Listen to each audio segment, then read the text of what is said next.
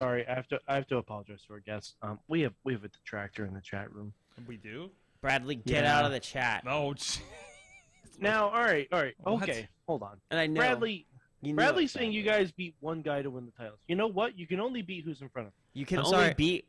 I'm sorry, Bradley. I don't know if you forgot, but we also defeated Primal Fear.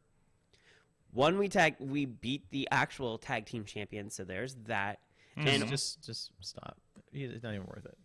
No, it's okay. No, we're gonna prove. I'm gonna throw him into a Bradley, wall again. He's the butt of all of our jokes because he hates butts. So.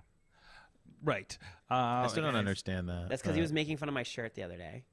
No, he hasn't liked butts for years. Oh well. Yeah. Also, like, have you seen his jean shorts that he wears? His shorts are awfully frumpy. Frumpy. Bradley and John Cena, 20 years of jorts. And that's why, if you're on video, you see that we've dressed